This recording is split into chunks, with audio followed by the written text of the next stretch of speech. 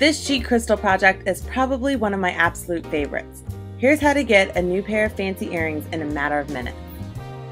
For this project, you'll need a heavyweight fabric, flat back crystals, earring findings, scissors, and glue.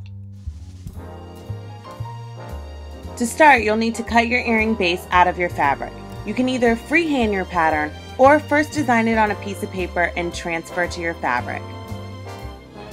Once you've cut out your pattern, it's time to add crystals. The design is completely up to you. Once you've figured out the perfect design, apply the crystals with your glue. Add small holes for your earring findings and enjoy your new fancy earrings. And for more DIY tutorials, head over to glitterandglue.com.